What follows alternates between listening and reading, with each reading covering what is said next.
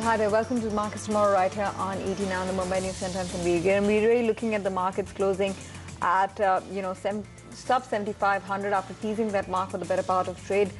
Largely sentiment has been a bit vulnerable, and that's across the board. So the small cap and the mid cap indices also closed with ticks in the red. We'll talk about what happened in the session today and what lies ahead going forward, given the outcome of the ECB meet. But let's first address the key voices lined up on the show. Basant Maheshwari joins in with his perspective on trade.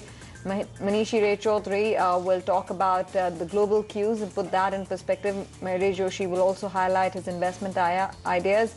And Sachidanand Utekar will talk about the strategies that you can benefit from in tomorrow's day of trade. Let's first start off with the top stories for the index. The Nifty, of course, closed below 7,500.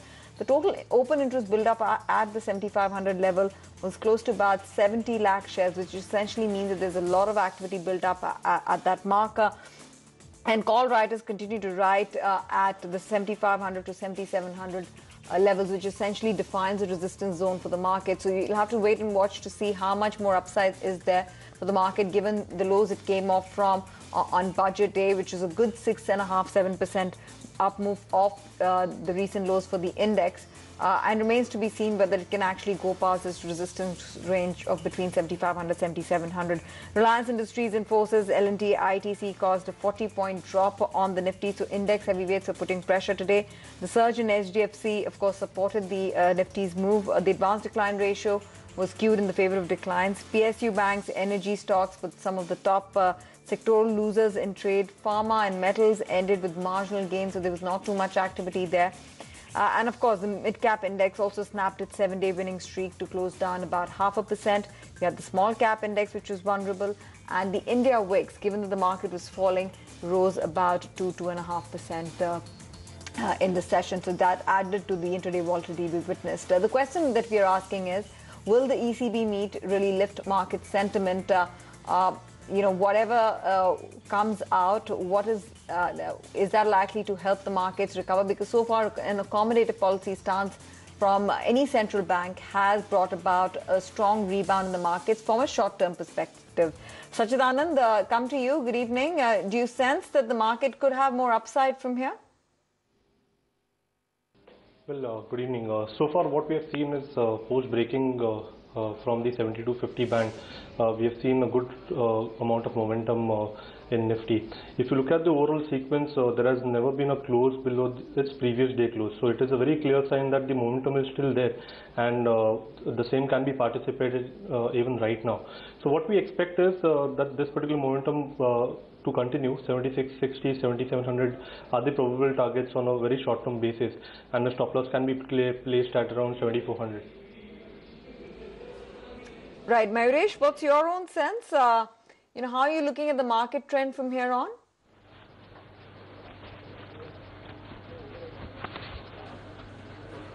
Mayuresh, how are you looking at the markets trending from here on? Do you believe that there's more upside? Right, Sachidanand, what's the call on the bank Nifty then? Because, the underlying tone of the market is really defined by what the banks have been doing. Well, banking, if we look at the entire space, I think even today it did outperform the Nifty. And if you look at the overall structure, I think we are seeing a consolidation for the last 2 days. So probably a trigger above 15,500 would again set in one more leg of momentum. So even right now, banks are looking lucrative, especially the private sector names. We are still liking Axis Bank. We are liking the stock. Even Yes Bank to that extent is doing well. So overall, the overall stance on Bank Nifty remains positive. Okay. Mayuresh, I was asking you about your expectation of the upside for the market from these levels.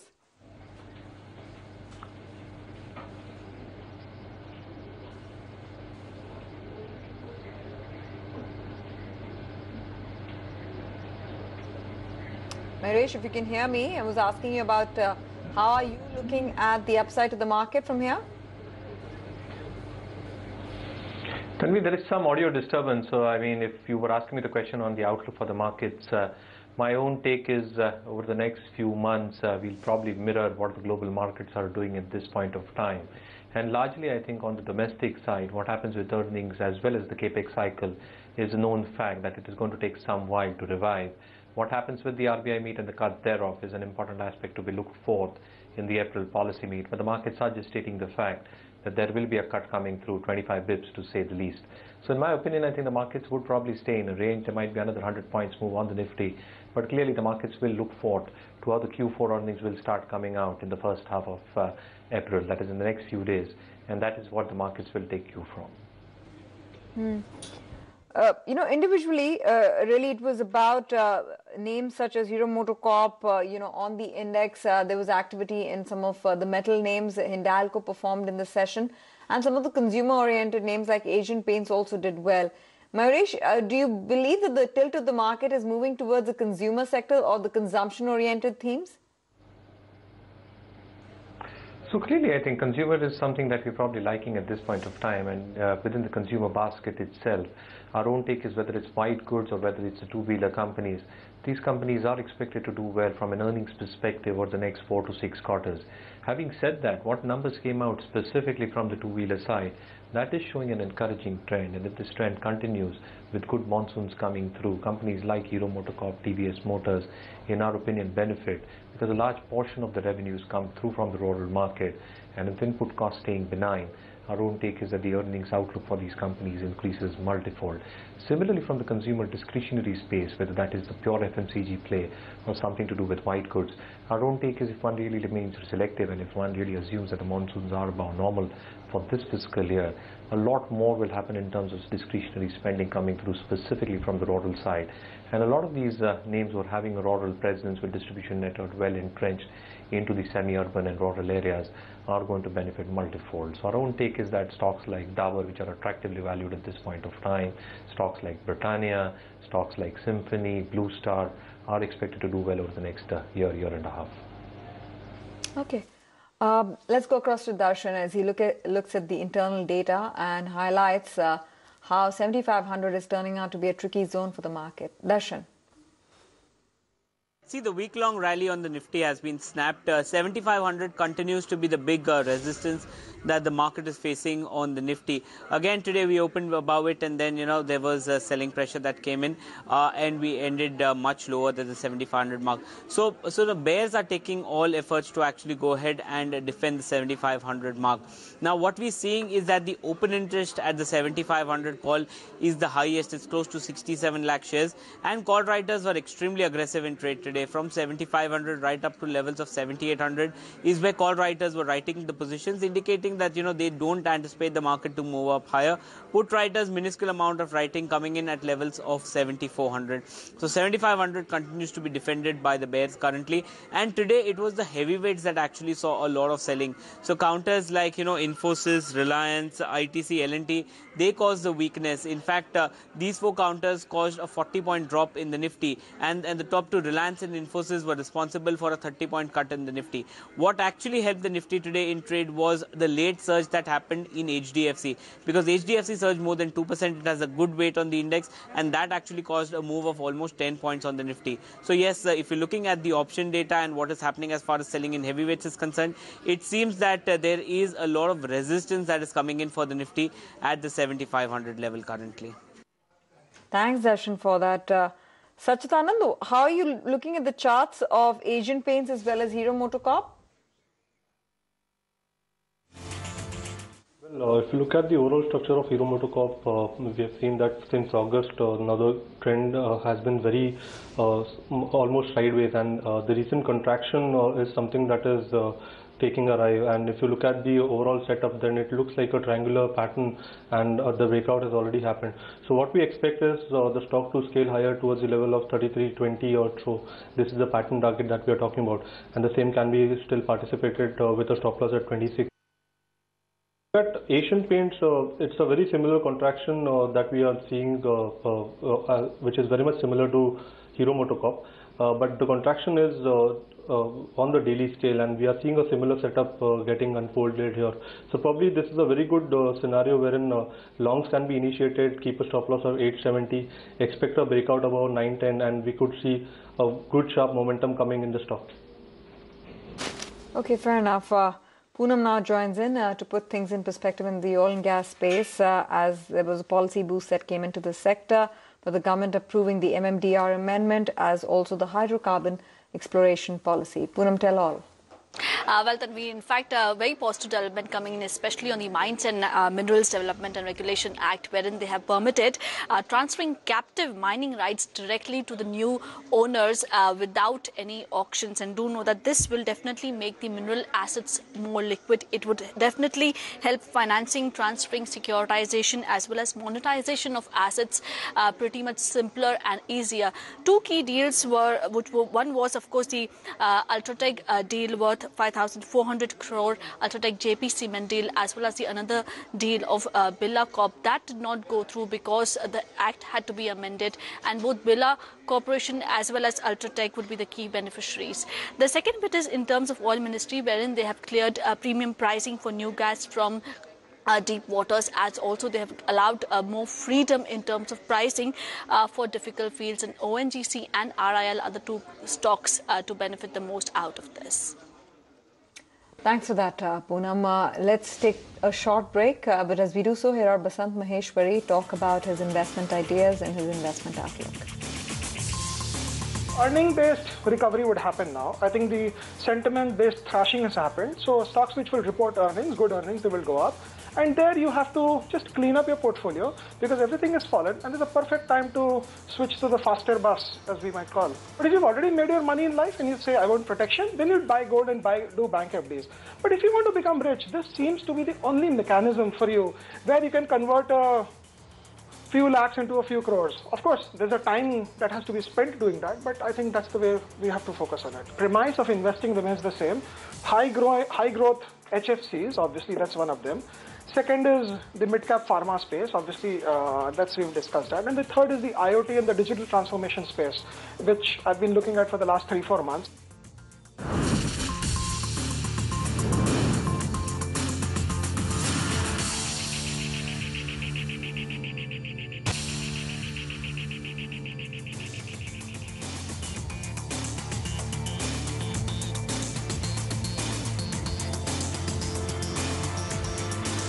Welcome back. You're still watching Markets Tomorrow right here on ET Now. Mayuresh, come to you on what's happening with the banking space right now. It's a one day up, one day down kind of a trade. How are you positioning yourself? Are you really looking at every dip as to accumulate in especially the large cap private banks?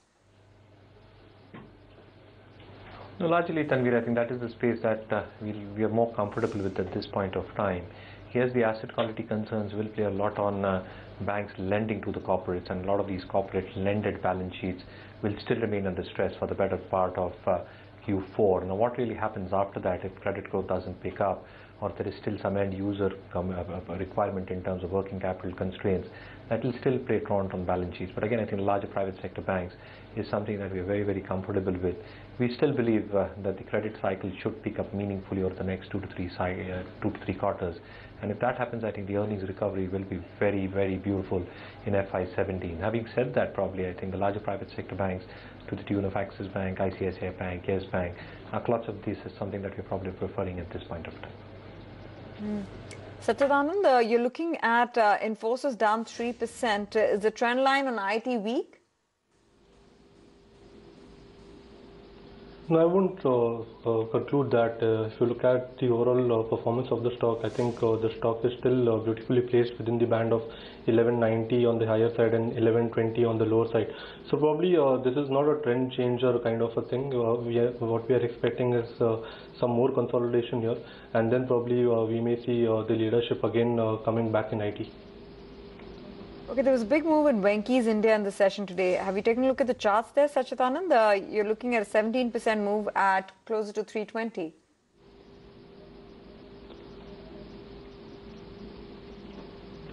Yes, if you look at the current momentum, yes, it looks very strong. This is the first time wherein the stock has closed on a very strong note above its 200-day moving average.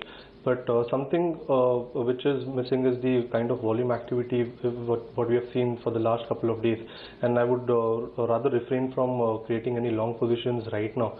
Probably a couple of days more, and if we see a strong momentum like this continuing in the stock, then we can consider the stock. But overall, I think it is best to avoid a stock like this at this point of time.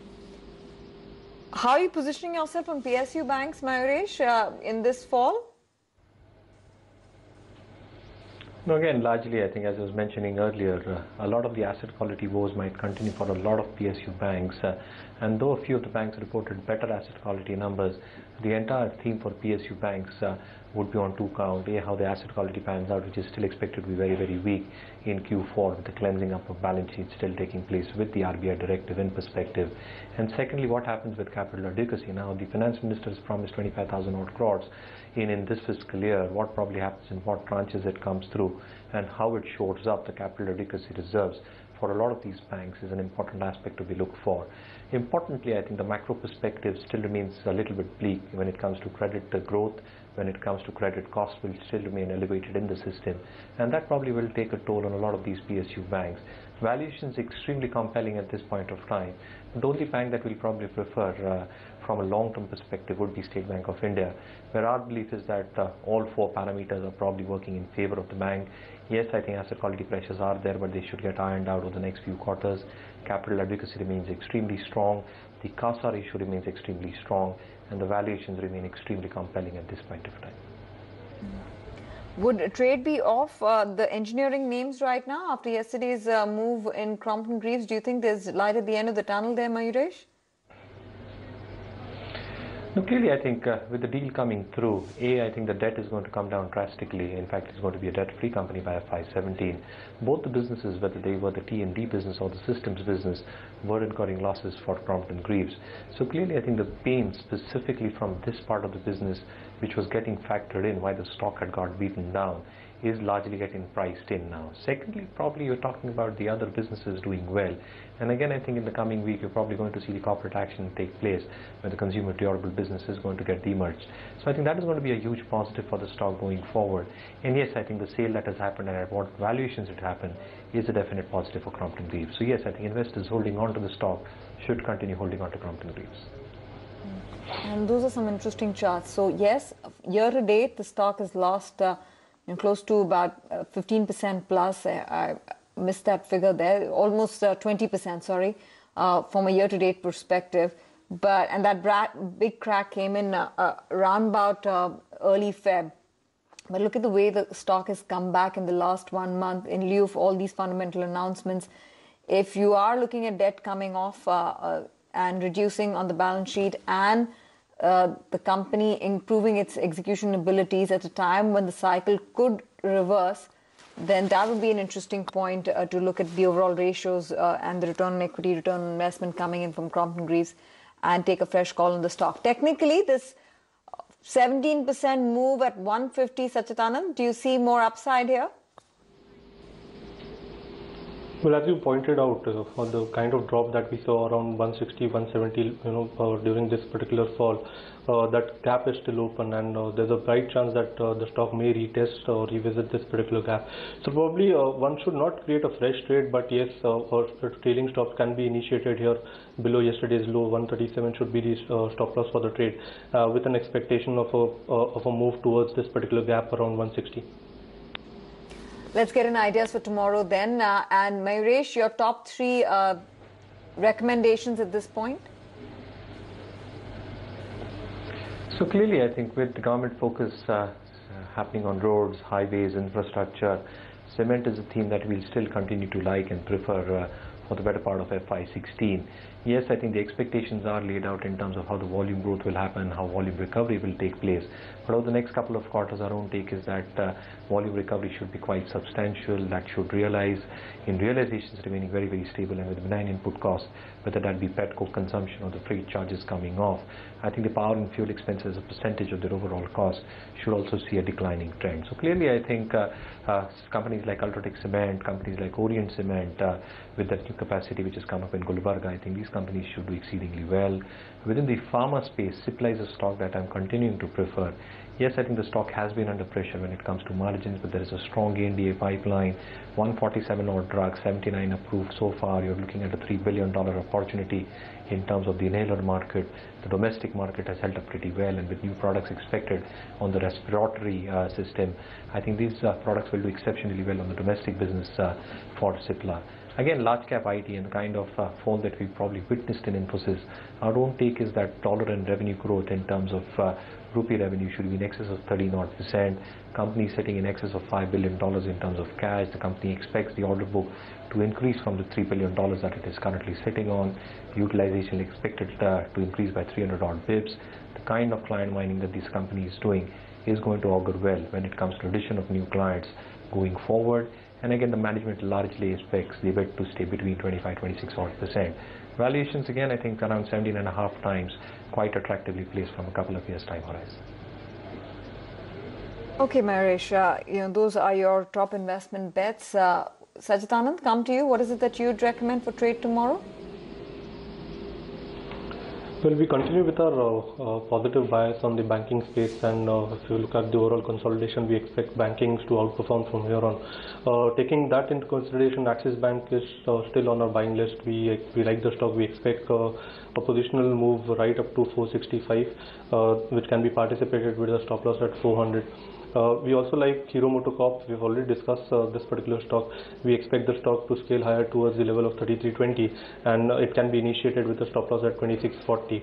We have a sell idea on Arcom. If you look at the overall structure, the stock has been trending down, and the recent swing that we saw is again indicating that there is a loss of momentum, and we expect the trend to continue. So a sell call can be initiated here, keeping a stop loss at 5650, and we expect the stock to revisit its lows at around 48. All right, gentlemen, thanks very much for taking the time to speak with us and share with us your investment ideas, your approach towards the market at this point. We leave our viewers with another important voice from overseas. Manishi Ray Chaudhary, MD and Asia Pacific equity strategist at BNP Paribas, expects the central bank dovishness and commodity recovery to continue for some time. Here I'm out. We catch you with the markets as always tomorrow morning at 8 a.m. In terms of valuations, if one looks at Asia as a whole or emerging markets, then the discount between developed markets and emerging markets has widened massively. But at least in the near term, I would think that this recovery in emerging market liquidity would possibly continue, unless we are sort of spiked by an unexpected decision by some of the central banks, particularly the Fed. We would rather focus on the private sector banks, not the ones which are, kind of catering to corporate loans, but the ones which are more focused on retail loans. I would also focus on select consumer discretionaries, possibly more so the two-wheelers at this point of time. And finally, some of the select industrials, particularly those which are not leveraged. Select oil refiners and, some of the building material companies, as I highlighted, particularly those which are generating significantly higher return on capital compared to the cost of capital. So those are really the stock selection.